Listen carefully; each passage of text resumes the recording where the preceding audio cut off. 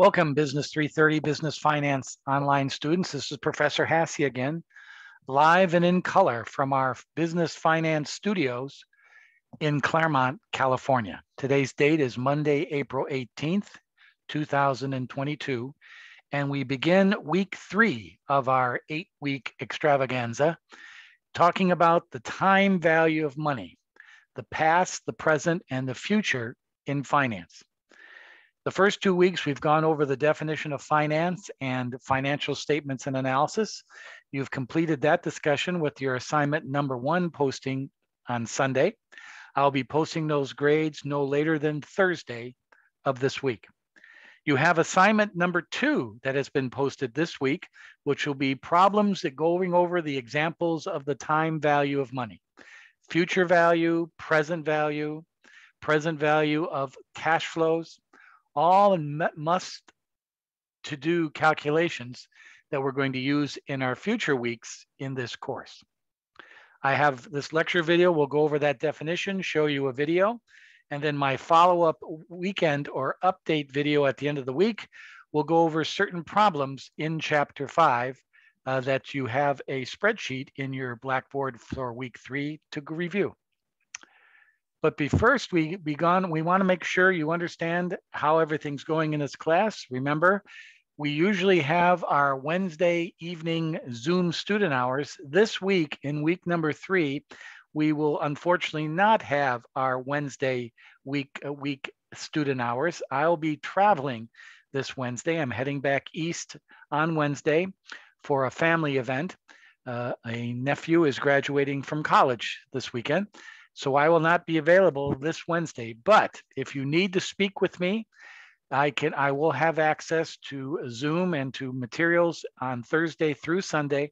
So please, if you need to talk to me, you have some questions, either post to the discussion forum in Blackboard, send me an email, or just send me a request for a Zoom session after Wednesday, and I'll be more than happy to meet with you. But no student hours this Wednesday, April 20th.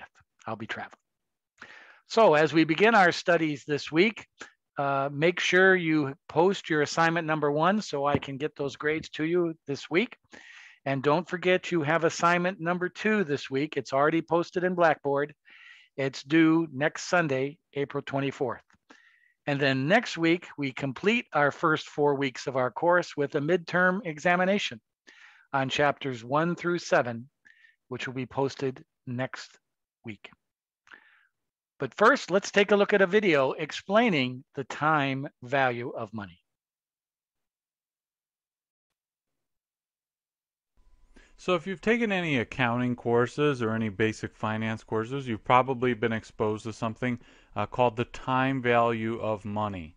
So we hear this concept a lot, and it's something very important to the foundations of finance and to some degree accounting. So we want to talk about, well, what does this mean from a conceptual point of view? What is the concept here? What are we talking about when we say that money has a time value? So let's look at this through an example. So let's take an example here. Let's say that I offer you 2 options. Okay, now one of the options is going to be that I give you $100 cash today. $100 today. And then in the other option, we're going to say that I give you, let's change colors here again. Let's say I give you $100 1 year from now. 1 year from now.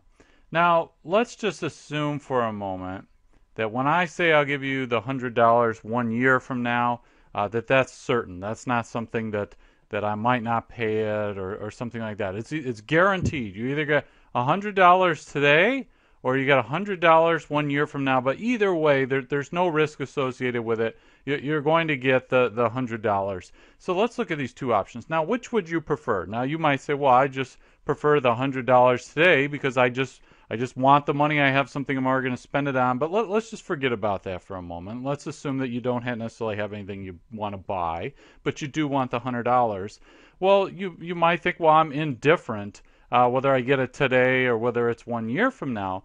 But let's think about this, because the money has a time value. Now let's illustrate this. So let's let's look at a little timeline here. So here, in this option, we're getting the $100 right here, which we'll call this, that's today, right here. This is today. And then over here, this is 1 year from now. 1 year. Now let's go down to our other option, and we'll have a little timeline. And again, we've got right here is today, and you're not getting anything today. There's nothing here because you're getting it 1 year from now. You're going to be handed right here $100. Now let's think about things here for a moment. So when we get the $100 here today, what can we do with that money? Well, you could go out and spend it or something, but let's just assume that you didn't spend it. Well, what else could you do? You could invest that money. Now let's say that you invested in something and you ended up getting a 5% return. Let's say you took it to the bank and you got a 5% return on some kind of investment. Now, what's going to happen is that at the end of that year, you don't have $100 anymore. Well, what do you have? You're going to have 100 times 1.05, which is going to be, that's going to be $105. So we see that if you get the money today, if you get it sooner rather than later, there's a value to getting it earlier because it can be invested to earn a rate of return. And then at the end of the period, you end up having more money than what you started with. Now, when we look at the other option where you get $100 at the end of the year, you didn't have the option of investing it here because you didn't have the money. So when you get the money sooner rather than later, there's more value there because you can go ahead and invest the money and earn a return on it. So that's what we're talking about when people say that the time value of money. They're just basically saying that money is something that if you're looking at cash flows, cash flow today or cash flow in the future, a cash flow today, all else equal, the same amount is going to have more value because it can be invested for that return. So now you might be thinking, well, how does this have real world applications or what do we think about? But let's say we've got some project that the firm is thinking about. That project, you might say, okay, well, we're going to buy this machine and it would generate cash flows over a period of, let's say, 5 years. So you can look at these different years and you can go and say, okay, here's year 1, 2, 3, 4, 5. And you can say, okay, well, we estimate that in year 1, if we get this machine, we're gonna have $100 in cash flow. In year 2, 175. Year 3, 200. 300, and then let's say in the last year it generates 50. But what you can do is say, okay, well, now we know we're estimating these cash flows, but now what we want to do is we want to say, okay, well, like for example, here in year 5, that $50, we can't just add all these together and say, okay, well, now we've got this sum and this is how much it's gonna generate from this price. We have to take into account that $50 5 years from now is not worth the same as $50 today. So what we're going to do is account for this time value of money. And TV, maybe not the best acronym I have there, but the time value of money, we're going to look at this and we're going to say, well, what if we can just go ahead and say we earn a 5% interest on all our investments? Then we can say, okay, let's figure out what that $50 5 years from now is worth in terms of today's dollars. And when we do that, what we're doing is called discounting cash flows. So we're discounting cash flows. So that 50 here, this is a cash flow in year 5. And what we're doing is we're saying, what's the rate of return we could have earned on money today? Let's say 5%, 7%, whatever it is. And then let's use that to go ahead and discount this number and say, so it's going to be something less than 50 because maybe it's 30 or 35 or whatever, depending on your discount rate, could have been invested today to get 55 years from now. So when we talk about discounting cash flows, What we're doing is we're using the time value of money concept and some other formulas that we're going to talk about in other videos to take future cash flows and figure out what are they worth today.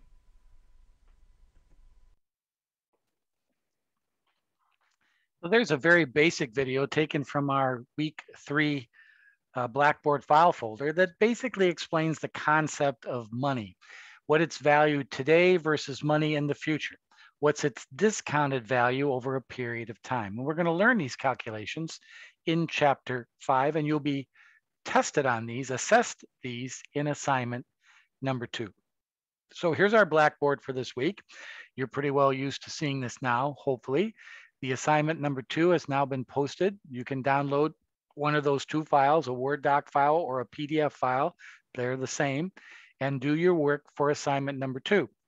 If you've gotten an extension or have yet to post assignment 1, please do so as soon as possible. Post it to assignment 1 file folder, and I'll get those grades to you this week. But our subject is time value of money, this assignment for this week. If we go to week 3 in our Blackboard, there's our learning assignments for this week. The lecture video, which I am now producing now, and I'm an hour late. It's now 6 o'clock on Monday, April 18th, sorry. The chapter 5 is the time value of money, which is also located in the Blackboard file folder with a PowerPoint. We have a review problem, which we're going to see in just a minute, an in-class review spreadsheet.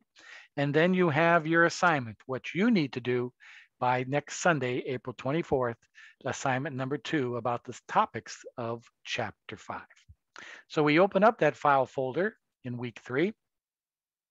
Here's our agenda, which you just saw at the beginning of this video. Here's our learning assignments again. Here's a nice description of chapter 5, highlights of it. There's a PowerPoint of chapter 5 right here that can summarize all the key concepts of chapter 5, a little video explaining how a lottery is like the time value of money, if you're interested. Then some additional problems, and they're all summed up kind of in the in-class review sheet that I have. And then various videos talking about, and this is the one we just saw, the time value of money concept explained, and other videos along those lines if you so choose. I'll be adding an in-class review file folder, which is this file folder that we're going to work on now.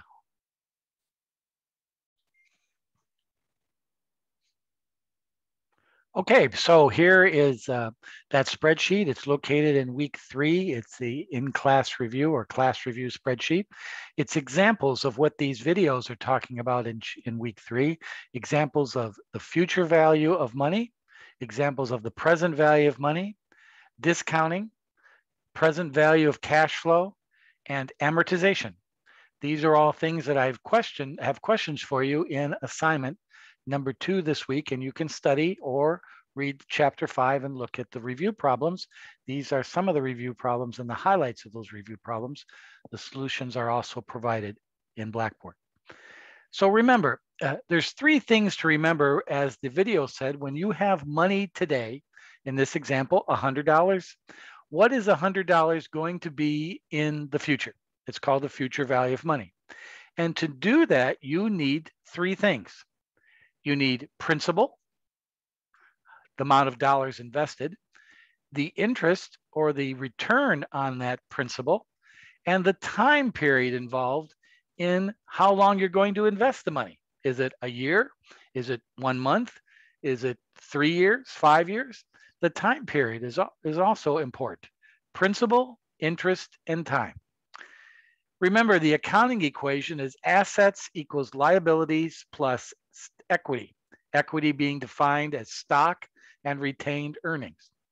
Assets are capital. They create the cash flow to generate revenue, profits, so you can pay back liabilities and reward your stockholders with dividend or keep the profits for future growth. These assets generate a return on investment. How long you invest in them, principal. What's the return off that investment? And the number of years you own the asset. If you remember from accounting, remember many assets are determined in ownership length by their depreciation life, how long you can depreciate those assets over time. So let's take a look at this example on the spreadsheet. I have $100 today.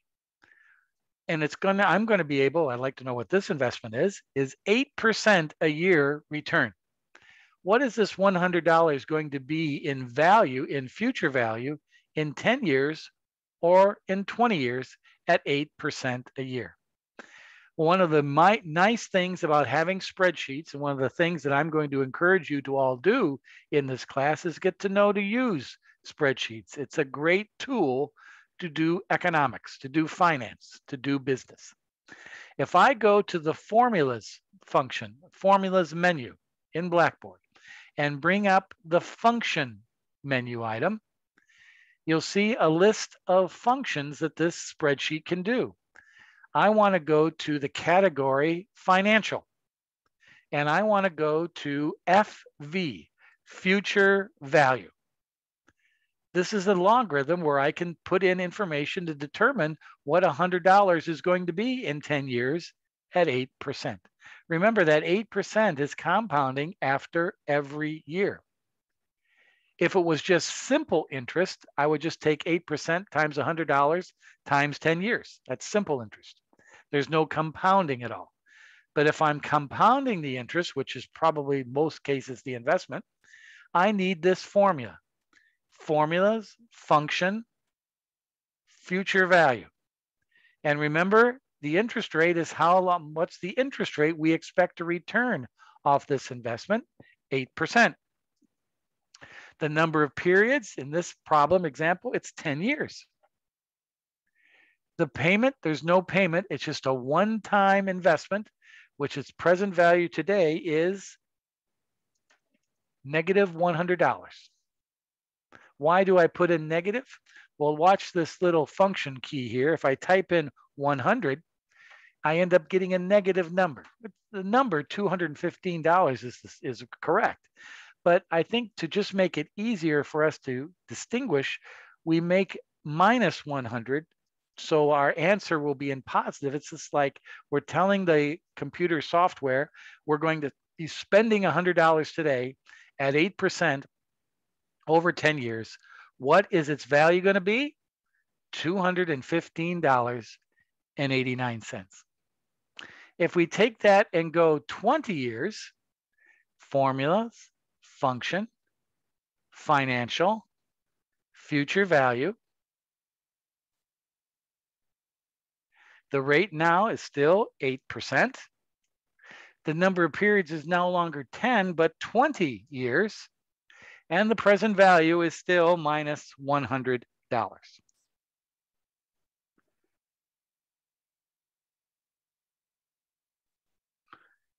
$466.10. So if I put $100 today and invest it over 10 years at 8% a year, I will have $215.89 in 10 years. That's the future value of $100 at 8%. What would it be if I cut the interest, and this is more like it, according to today's interest rates, 4%. Formulas, function, financial, FV, future value. Oops, passed it. Now it's 4%, 10 periods, still minus 100 investment today. $148.02. The investment or the return is lower, thus we return less money. If I slide this formula over, watch this, to this column, and now convert this to 20 periods, 20 years. Oh, I did it in the wrong one. Sorry. Screwed that one up. Let's go back and change this. Make this original 10 years. There we go. And we'll make this 20 years. I'm actually going to make some more money over that additional 10 years, not much more, because the interest rate is lower, $219.11. So that's the definition of future value. It's a simple formula, function, financial, bring up the interest rate, number of periods, and your investment as a negative number, and you get your figure. That's future value. I ask you to do a couple of these in assignment 2. Present value is what if I have $215.89 in the future, what is it worth today? All right. In other words, what is the future value of that money? $215.89. Okay. Well, again, we'll use our same interest rates as we did in the prior problem. It's just now we're taking the $215.89 and what is called discounting it back to today, where we started. We use a different calculation. Formula, function, financial, no longer FV or future value, but PV, present value, because we're going back in time. We're not going into the future, we're going back in time. Again, the rate is still 8%. The number of periods is still 10. Now under future value, we put the minus 215.89. In other words, I'm taking $215.89, that's money in the future, 10 years, and discounting it back at 8%. What is its value? Should be a no-brainer, $100. That's the present value of $215.89. That's called discounting, going back in time. Let's do the same thing for the 4%, the 148.02. Formula, function, financial, present value, PV. Now our rate is 4%, discount rate. The number of periods is still 10, and the future value is 148.02 minus 148.02. Its present value is $100. So that's called present value, where you use a different function, the present value or PV function compared to the FV function going into the future. Interest rate, principal, and time are put in, and you can calculate those future amounts. Try downloading this spreadsheet and try to do these other two present values for 20 years out and see if you get $100. Another thing that you'll be doing, and it's kind of explained in that video we just saw, is I make an investment, and that investment develops cash flow into the future. $200 at the end of year 1, $400 at the end of year 2, and $300 at the end of year 3. In other words, $900 of total return over 3 years given to us in the future. Let's say we're making an investment of $700 today to create that $900 return cash flow into the future. Is this a good investment? All right, well, let's see. If our cost of capital, what it takes to get this money, our discount rate is 4%, is this a good investment? So all we need to do is take the present value of these numbers into the future and add them up and compare them to the $700 investment today. Formula, function, financial, present value. Remember, we're discounting here, discounting numbers to today's value, PV. And now the interest rate is 4%. The number of periods is 1. We're getting this money at the end of year 1. And the future value is minus $200. The present value today at a discount rate of 4% is $192.31. Let's do it again for year 2. Formula, function, financial, present value.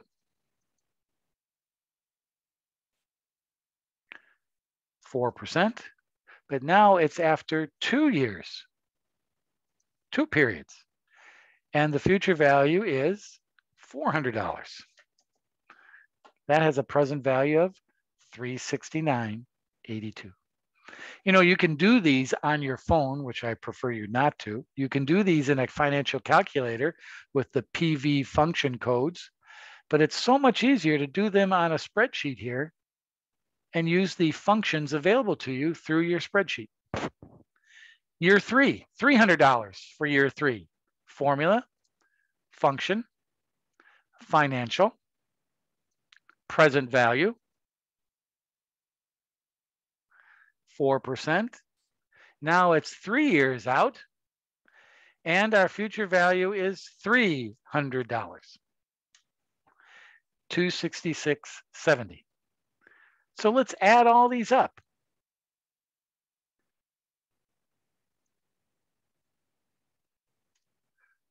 Looks like we're going to make $828.83 at a cost of capital of 4%. That future value of $900 received over the next 3 years has a present value discounted at that 4% of $828.83 compared to our investment to create that cash flow. We're making what is called net present value. We're making a profit on that money. Now, this is a very important number for future work in this class. Trust me. There's another way of doing this. Remember, this was kind of cumbersome. 1 year, 2 years, 3 years. You're going to see some problems later on in our class where you have to do this going out 20 years, 10 years. That's going to get a little cumbersome. Well, our spreadsheet allows us to combine all the years into one calculation. Formula, function, financial, and now we look for the calculation NPV, net present value. This combines all those years into one calculation. NPV. The rate is still 4%. But the value is this. Under the value line, all you have to do is paint year 1 cash flow, 2, and 3. Notice I put in cells D25 to D27. It's now seeing, see right here, $200, $400, and $300. It's going to combine those 3 calculations we just did into one number, and we get, wow, $828.83. So there's 2 ways of doing it. Year by year using the present value function, or combining all 3 years using the NPV function. Either way is fine. But when we're dealing with multiple years of an investment, the discounting can be much easier using the net present value function. A lot of phones and calculators don't have that NPV function. Spreadsheets do. That's a little helpful hint. Okay, so now we've seen future value, present value, discounted cash flow. And there's one other topic that you need to be familiar with from chapter 5. It's called amortization. And I'm sure a lot of you have experience with this and you don't even know it. When you buy a car and you make equal payments on your car loan every month for 3 years, that's an amortized loan. If any of you have bought a house and you make equal mortgage payments every month for 20 years, that is amortization. The definition of amortization is to pay off a debt in equal payments over a specific time period. Now, in this class, I'm not going to ask you to do these graphs or these spreadsheets doing these calculations, but I do need you to understand what amortization represents. You don't have to worry about the calculations, just what it means, but I'm going to show you the calculations just so you see it. Here's our example. We're going to buy a car for $40,000.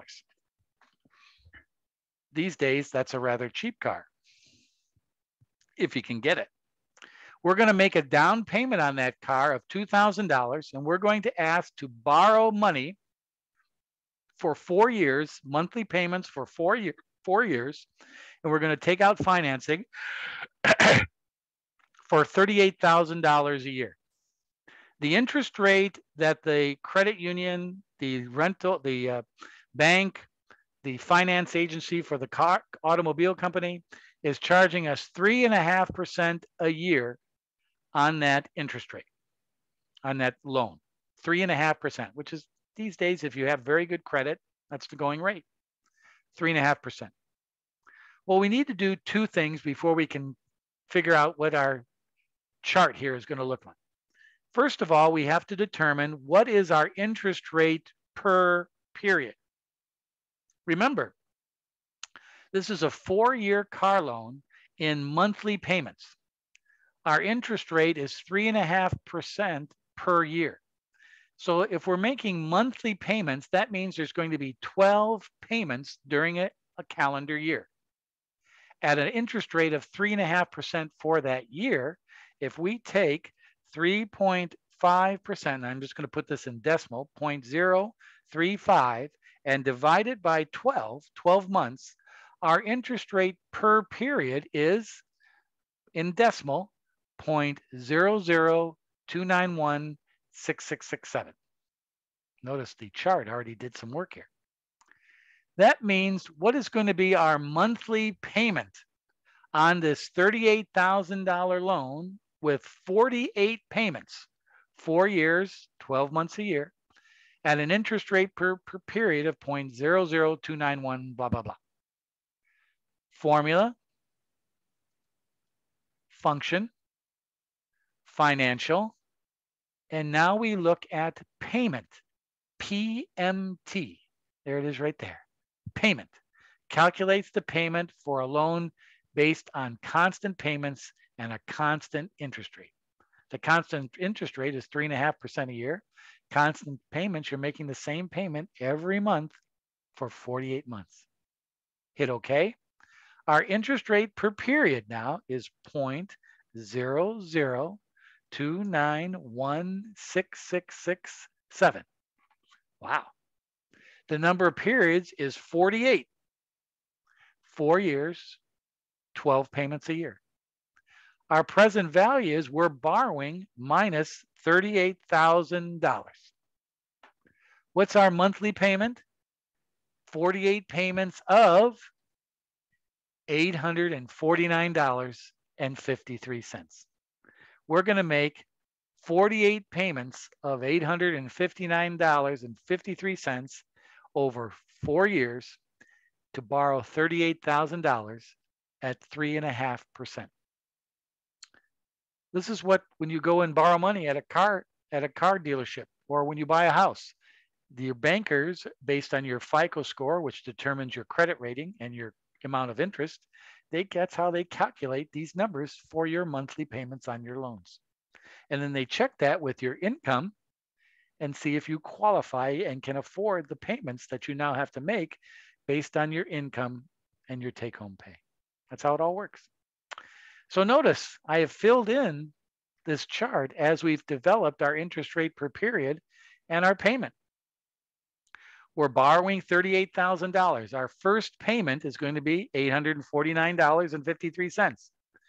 We're going to take our interest rate of 0.002916667 and multiply it by our outstanding balance in payment 1, $38,000, and that's our interest rate for that first period. We subtract now that interest from our payment to get the principal payment for that first payment of our loan. The difference is $738.69. And now we take $738.69 and subtract it from our balance. And at the end of our first payment on this car loan, we now owe $37,261.31. That transfers over to our second period. We make the same payment. Naturally, our principal and amount owed is down a little bit. So our interest drops. We subtract that interest from our principal. That goes up. And there's our new balance. And so on for 48 payments. And when it's all done, we owe nothing. We've paid back the loan. We've paid back the principal of $38,000. We paid $2,777.35 in interest. And there's our total payments over the 48 period. This is an amortization. This is an amortized loan. Equal payments over time, where the principal is increasing after every payment and the interest is decreasing after every payment because we're whittling down the balance. So you can see at the end of the first year of payments, oh, I still owe $28,992.07. At the end of the second year, I owe $19,663.76. At the end of the third year, I owe $10,003.67. And finally, at the end of the fourth year, I've paid it off. Again, you do not have to worry about calculating this schedule, but I wanted to show it to you because you see this all the time when you borrow money in an amortized loan, a series of equal payments. Why amortized loan? Because this protects the institution that's lending you the money. The collateral on this loan is the car. If you can't make all these payments, they'll take your car from you. But if you can make all these payments of $849.53, the bank begins to get a return on their investment immediately. They start collecting interest after the very first payment. So they're getting their risk covered in two ways. The collateral is if you don't pay, they take your car and they get the car for its value. In most respects today, that car probably will lose value after a while, but still they still have that as collateral. But the thing that ensures that they're going to be getting their return is they set up the payment schedule where they begin making a return on their capital, the amount of money they lent you, immediately. And that's what's so attractive about an amortized loan. Next week, we talk about bonds and stocks in chapters 6 and 7. Bonds are unamortized loans. When a company issues a bond, they only pay interest until maturity. And then at maturity, they pay back the principal. Why does that happen for bonds? Because the collateral is the entire assets of the company borrowing the money in the bond. They have collateralized all their assets. That gives them, the risk managers of that bank or that institution, pretty good. But in a borrowing of $38,000, the bank wants to make sure they start getting their money right away. And that's why this occurs. So I'm going to save this and I'm going to post it to Blackboard, and you can review this, even try doing the numbers on your own. I said the interest rate here was 6%. It actually was 4%. So let's change that. There we go. Okay. And take a look at it. But you'll be seeing questions about both all these three issues: future value, present value of cash flow, and amortization value in assignment number 2. So take a look at the spreadsheet. And where this spreadsheet is, I'll bring it up right now. So here's our Blackboard site. And if you go to week 3, open up the time value of money file folder, you'll see right at the top, week 3 class review spreadsheet. And here will that file be that you can download and review what we just talked about as examples of future value, present value of cash flow, and amortization. All topics, all disciplines, all calculations that you'll be doing next week and every week remaining in our class. So try to get a handle on that. And you're practicing all these in assignment number 2. So that's our lecture for this evening, week number 3. I'll be back in touch with you on Friday with our weekend or our update video. Though again, as I mentioned earlier, there'll be no class or student hour class or session this Wednesday. But if you need to get a hold of me, you have other platforms to do that. Have a great week, everybody. Look for those assignment 1 grades around Wednesday or Thursday, probably Thursday, and we'll see you next time. Adios.